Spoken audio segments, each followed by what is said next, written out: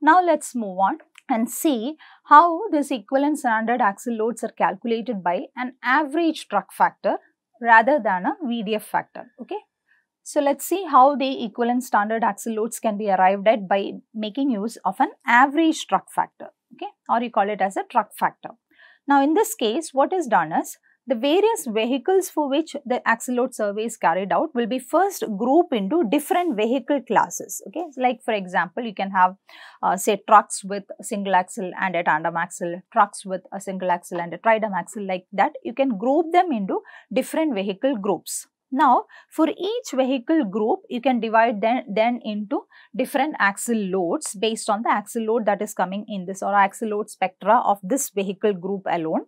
See, as you see in this picture, I have considered like all the identical vehicles as one vehicle group, and then you determine the EALF for the various axle load groups of this vehicle group alone, and using those EALF values, you can determine what is the equivalent axle loads for the different axles of this vehicle. And for each vehicle, you can add them together to get the truck factor for that particular vehicle. Okay. Now, you have a truck factor for this vehicle, truck factor for this vehicle, and so on. You can then average out the truck factor for all the vehicles in that particular vehicle class to get an average truck factor for that particular vehicle class. So, if I see this blue trucks all belong to one vehicle class, you will essentially get a truck factor for that vehicle class. Similarly, if you have another vehicle class, you will get a separate truck factor for that vehicle class. Now, this is a method, or using this truck factor is what the equivalent single axle loads is determined in the case of Asphalt Institute method of design. Okay. Now, I'll just show one example. See, this is one truck with a single axle single wheel at the front and a single axle dual wheel at the rear. Suppose you are surveying, or you are conducting an axle load survey of 1000 trucks. Okay. So, first of all, you will measure the axle loads on the front axle as well as the tandem axle or the rear axle on all the 1000 trucks. Now, then they will be grouped together. The single axles will be first grouped together, and as you see that you put it in different axle load bins. So, 3000 to 7000 is one, then 7000 to 8000, 8000 to 11,000, and so on. So, you have divided into different load groups, and you count how many axles come under each of these load groups. So, this essentially is the frequency. Okay.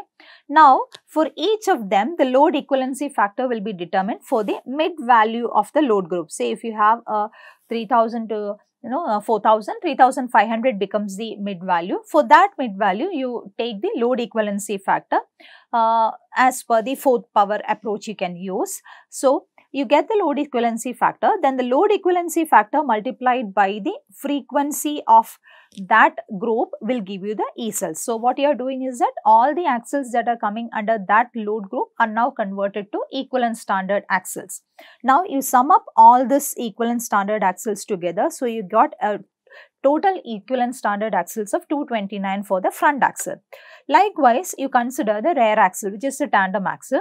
So, you have 1000 vehicles. For all 1000 vehicles, you have determined what is the tandem axle load, and they are the frequency is put in axle load groups like this. So, in kilopounds, you see that these are the axle load groups. Under each load group, what is the frequency under each load group is determined, and for the mid value of each load group, you find out what is the load equivalency factor, and multiplied by the load equivalency factor with the number of vehicles on that group will give you the equivalent standard axle loads.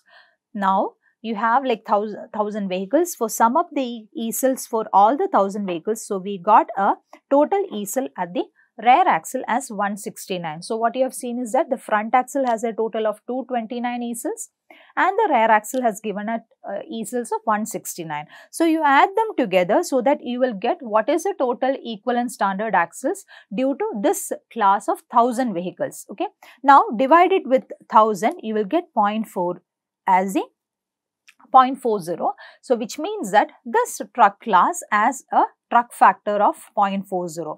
So, now if in your traffic stream there are like 2000 of this truck coming, so you can just multiply it with this 0.4, which will convert those 2000 vehicles into equivalent standard axles. So, this is the idea of truck factor. So, what you have done is here is that each truck class is given a truck factor. Whereas in the last VDF method, you have seen that all the vehicles put together, you are finding one vehicle damage factor. Okay, so this is one more example which is shown here. You can see that this is one truck type, or let me try as T1. This is one truck type. So for the front axle, you see that what is its load, and it is converted to it ESAL, multiplying using the multiplication factor of equivalent axle load factor. And for the rear axle, you have determined what is the equivalent standard axle. So adding them together divided by 1. If it is only one truck, so divide by 1 will give you the truck factor for this class of truck. Similarly, you can see that this is another class of truck which has like 3 axle groups. So for each axle group, you find out what is the equivalent standard axle loads, add them together, divided by, if there is only one vehicle, divided by 1 will give you the truck factor. So you see that the first example that I have shown, there is this truck has a truck factor of 0.4. This truck factor has the truck class has a truck factor of 0.649, and this third truck has a truck factor of 2.39, and so on. So for every class of truck, you can have separately find the truck factors. Okay. Now let's see how to get the total equivalent standard axles or the end design. This is the design traffic. So you have AADTTI multiplied by TFI into 365, then GDL. The multiplied with G, D and L will give you the total ESALs. Let's see what are these parameters. So the first one is the AADTTI, which indicates the initial annual average daily truck traffic for the ith vehicle class. So in the example that I have shown 3 type of vehicle classes. So suppose one of such is one vehicle class. Okay. So in that example there are 3. So likewise you can have the different truck types. For each truck type, you see what is the annual average daily truck traffic. Okay. Then for each truck type, you have to determine the truck factor, right? So the truck factor TF for that class is to be multiplied. So essentially what you have done is that all those trucks, the number of trucks are converted to equivalent standard axle loads. Now you have to multiply it with 365 to get the annual traffic. Then you multiply it with G, which is the growth factor, which we have already discussed, 1 plus R raised to N minus 1 by R, where R is the traffic growth rate for that particular truck type. If you have a separate value for that, then you have the directional distribution factor and the lane distribution factor. Okay. So this is how you will get the total ESALs if you are going for an average truck factor method. A quick comparison of this VDF method and a truck factor approach. So unlike this vehicle damage factor approach, in the truck factor method, the growth rate is actually not assumed as an overall average for all the vehicles. When you are doing the traffic survey, you will be having the classified volume count for each class of truck, that is the annual average daily truck traffic I that you have mentioned. Okay. And also you can get the growth factor for each of these classes of vehicles separately. Okay. So in the case of truck factor method, there is a possibility that if the different classes of vehicles have different growth rates, you can use it separately rather than using one growth factor for all the vehicle classes together, as in the case of VDF method. Okay.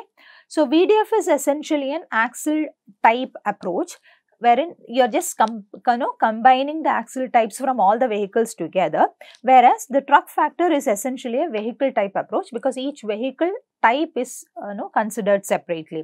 So essentially they vary in the manner in which you are actually computing the equivalent axle loads. Fine. So in both this VDF and TF approaches, they consider the axle load distribution to be uniform and the ESAL values are estimated for the average load from the each class interval.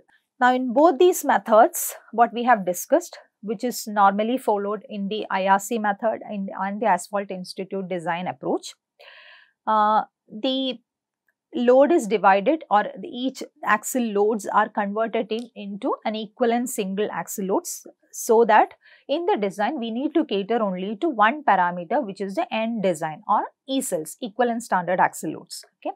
Whereas in the AASHTO Mechanistic Empirical Payment Design Guide Method 2008, or MEPDG as you normally call it, you can use the entire axial load spectra or the axial distribution factors and different growth rates for the design purpose. You don't convert each one of these loads into its equivalent axial loads, okay? So, or what you can say that the total axial load spectra as it is measured in the field can be utilized for analysis.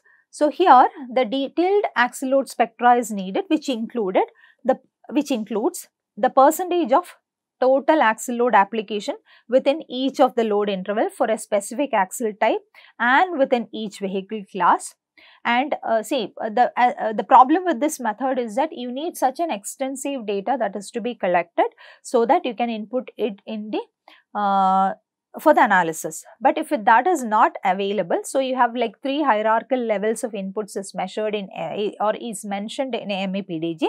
So level 1 utilizes this extensive axial load data which are collected for that particular highway or a similar highway under consideration, whereas in the level 3 you can go for a more approximate method wherein historical data collected or the data that is globally available for identical approaches can also be used in the MEPDG analysis. But the idea is that rather than converting the vehicle loads or the axle loads to some standard axle load, you are estimating what is the damages or what is the effect that is caused by the entire axle load spectrum as such on the payment. So this is just a screenshot of the AASHTOware MEPDG or the Mechanistic Empirical Payment Design software, the vehicle configuration page of that. So you can see here that you can have the vehicle class distribution and its growth rate for different classes of vehicles. As you see here, you have different classes like class 4, 5, 6, 8, 10, 11, etc. So for each of these classes, you can first determine like what is the percentage of vehicles in the total vehicle data. So you give the annual two-way annual average daily traffic and number of lanes and the total percentage of trucks in that, and out of the percentage of trucks, how much percentage is each of these classes. So this information can be given. And the growth rate that you see here is that you can give different growth rates for each of the classes of vehicles. And also the growth function, see you have mentioned here linear, there are different ways in which this growth function can be considered. So it need not be, the growth of a truck need not be always in a linear fashion. It could follow any, any other trend it can follow. So accordingly that can be mentioned in the case of this MEPDG. And also there could be monthly adjustment factors because it need not be the same truck traffic that may wander, or that may this distribution need not be same through in all the months. So you can have monthly distribution also possible. And for each of these class you have to mention like whether it is what is the class of truck with how many axles are there, how many single axle, tandem axle, tridem axle, etc. are there, and the other information such as the the dual tire spacing, the tire pressure, the lateral wander if it is there. So, so all those information, that is the direct as such what is the traffic that you see in the load or the traffic axle data that you get in the field, that can be input in the AASHTOware. And what it essentially does is that it will use this information to compute the stresses, strains and other deflections, which will be linked to the distress transfer functions. And this, so on a day-to-day basis you can say this distresses will be computed and the damage will be accumulated, and then accordingly the design can be done. Let me conclude that a quick overview of what we have discussed today. We have seen that using the EALF factors, you can compute the equivalent single axle loads by two approaches. One is the truck factor method and the second one is the average or the vehicle damage factor method. And how the equivalent single axle loads are determined using this truck factor or using this VDF value is what we have discussed. And we have just looked into how the axle load spectra can be as such can be given in an MEPDG software. Okay. Now, we will see some examples. I will use a template or I will use a template on an Excel template, and in an Excel template I will show how an actual data is processed and how this ESALs or the equivalent single axle loads are computed.